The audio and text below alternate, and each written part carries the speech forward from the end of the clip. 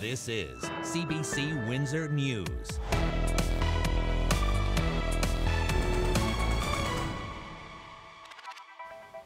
I'm Lisa Xing, and this is a CBC Windsor News special. Southwestern Ontario is a hotbed for fresh fruit, veggies, seasonal fare, and of course, great restaurants. For the next half hour, we'll explore some of our most interesting stories related to food. And we'll start with a special guest today. Windsor Morning's Jonathan Pinto arguably has one of the best jobs in this building. Our resident foodie gets to explore every corner of Windsor, Essex in search of the fare that makes this region taste great. Now today, Jonathan is going to take us through some of his favorite stories of the last year. Hi, Jonathan. Hi, Lisa. I'm going to start with my very first story of 2016. Littlefoot Foods is a Windsor-based company that sells a variety of comfort foods through local stores, farmers markets, and home delivery. What drew me to them was their incredible number of pierogi varieties. I'm talking habanero pierogies, potato, egg, and ham pierogies, even pumpkin pie pierogies. And that's just a small sample of the varieties on offer. Rachel Myers showed me how they're made. We have our potato cheddar mashed potato filling, and I've rolled out one of the doughs to get started. And now we're going to cut the dough with our trusty cutter. So we go really close together. It's okay if they overlap a little bit. And just do that for the whole thing. And then as I'm cutting, Rob is going to fill them in.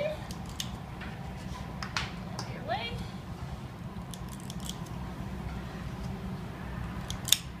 And then once we're done cutting our pierogi, it's time to fold them. So a little pierogi folding 101.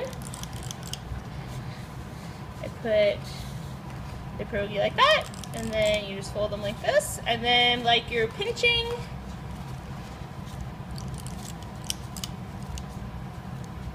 And voila, a pierogi. That was Rachel Myers from Littlefoot Foods showing how they make their increasingly famous pierogies. I met up with them in January. Well, Jonathan, I'm wondering what makes these pierogies so unique? It's the dough. It's incredibly thin, so the flavor of the filling really shines. They cook faster, too. Now, I've got to tell you, Jonathan, I'm a big fan of pierogies, but never tried them from Littlefoot Foods, so I'm going to have to do that. What's next? Well, one of Canada's oldest bakeries, and it's right here in Windsor, Black's Bakery. It's been at Erie and Langlois since they opened in 1918. Many Windsorites associate the bakery with punchkis on Shrove Tuesday, but really, Black's is all about rye bread. Here's owner Tony Black showing me their original oven. So I have 3 loaves here that are ready to put in. We're going to score each of the loaves on top, and this is going to give an opportunity for the loaves to expand as well without cracking. And we're going to score the loaves as well as we're going to run steam into our oven, which keeps the crust of the bread pliable so it can still expand while it's in the oven. And we're just going to give her 3 diagonal cuts here. There we go. And then we're going to load these onto our peel.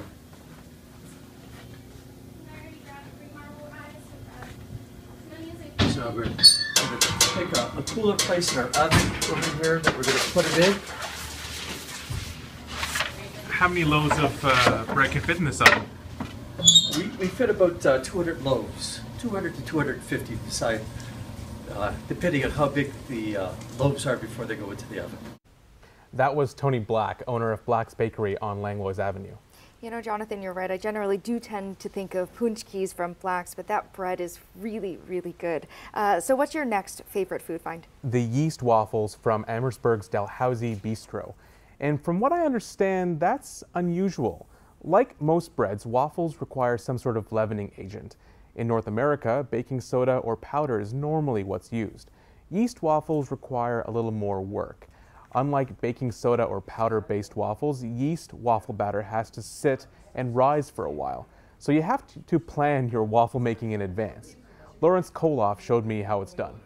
Got my yeast stove here for authentic Belgian waffles, and I'm just knocking it down. I've let it risen hour and a half, 2 hours. You finish it off with the egg whites, from the 3 eggs that were in the batter. You just simply fold and incorporate. Very simple process. This is a must because this is what gives it the nice exterior, crispy but not hard, and it just finishes these off beautifully. And as you can see, like any other yeast stove, it's just beautiful in color. I wish you had smell-o-vision because it is just, I remember Mama, I remember Grandma. It has that love smell. What makes a yeast waffle different than a regular waffle, like a non-yeast waffle, I guess? It's basically the leavening agent of yeast that gives it the richness and the character. It gives it a lot of body and a lot of strength. And it's really a component that once you've tried a yeast dough-based waffle, quite honestly, you won't go back. They're that much, they're that nice, I think anyways. But if you want to come around here, I'll just show you. When I said my kitchen was no different than yours, I wasn't joking. I just picked up this other waffle maker at a yard sale. To believe somebody would discard a waffle maker is beyond me. So I'll just get in your way. And here I don't worry about overflow because I want my waffle beautiful at all times. I don't care what kind of mess I make because I want it formed and perfect. Simply put the lid down, walk away, and it'll beep when it's done. Very simple. Open her up. There's your waffle. Nice and crispy on the outside. I mean, that's steamed, it's still hot, but it's very well defined. We simply come and hit it with a little bit of icing sugar. For video purposes, would it be better to have it on the table? Doesn't matter too late now anyways. And then our fruit compo, which is real berries. There's a lot of love there, Jonathan. You'll thank me later, I know it. And then it's really simple. We're not trying to be something we're not. We're just trying to stay true to our philosophy. And voila, there you are, monsieur. Jonathan, I have to say those look really, really good. They really are, and they're incredibly popular. After my story aired, one of their waffle irons actually burnt out from the workout. I'm told they're back to full capacity again. Now, while we're on the topic of breakfast items, another favorite find of mine was something I like to call the Middle Eastern answer to the cheese Danish. It's called kunafa, and I found it at the House of Baklava on Wyandotte Street. Here's how it's made. I just put the phyllo in the tray. So this is ground up phyllo dough? Ground up, yeah. Okay, is there anything else in that dough?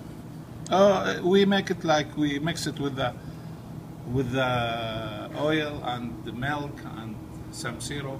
Okay, so that's all in there right now? Yeah, yeah. Okay. It's ready to work.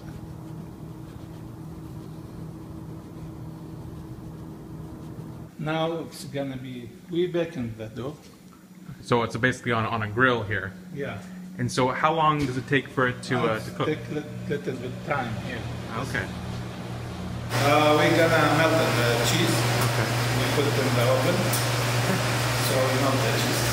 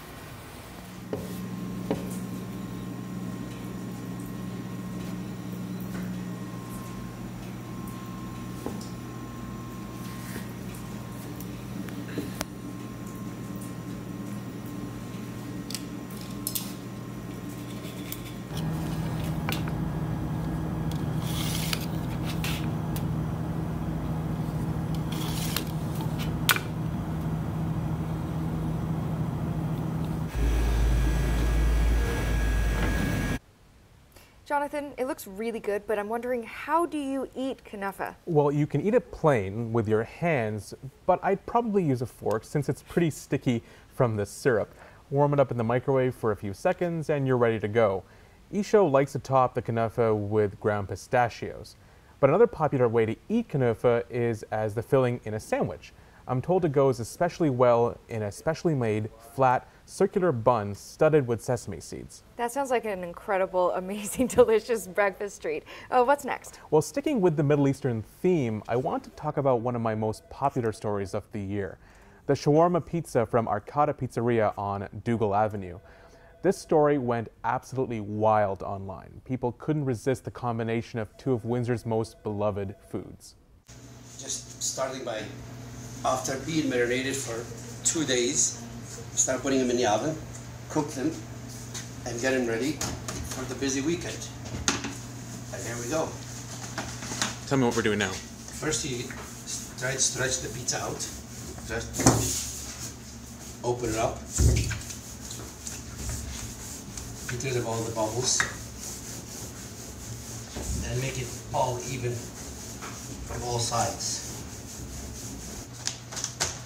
So because we're making a chicken shawarma, I have to pre-cook the crust. For just a second. If you take it too early, you're going to lose it.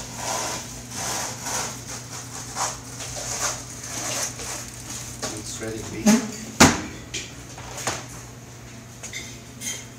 How much do you like garlic? Love garlic. You love garlic? So do you make the garlic sauce here? Yes, we do. We have to. Okay. A little bit some cheese.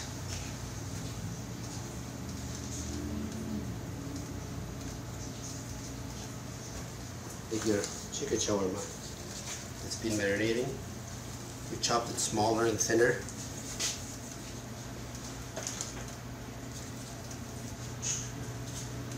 Toss it in the oven again.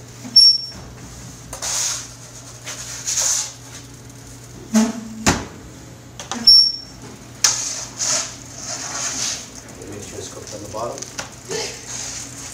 Beautiful, roll it hard. It's all good.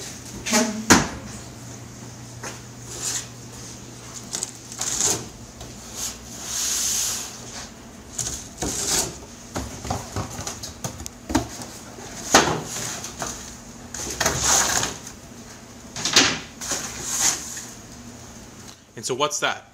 This is the garlic pesto. Now, most shawarma doesn't usually come with pesto, so why did you add this to this chicken shawarma pizza? It just, our take on it, and we tried it, that it tastes so good and appealing to the eye. Mm-hmm. This is the final product, and it comes with pickles and turnips on the side. So Jonathan, pesto not normally going with shawarma, as we heard in the video. Tell us more about that. Well, Bob told me they just found it worked really well with the pizza version, and I would have to agree. Since this is a fusion food, I'm okay with a bit of poetic license. You know, I really love trying that shawarma pizza, but I have to admit it's really heavy, so I don't think I'd be able to eat any more than, one slice at a time. Jonathan, we have time for one more food find. What is that? It would have to be my pilgrimage to one of this city's oldest and best supermarkets, La Stella. I've been shopping at La Stella supermarket since I moved to Windsor 4 years ago.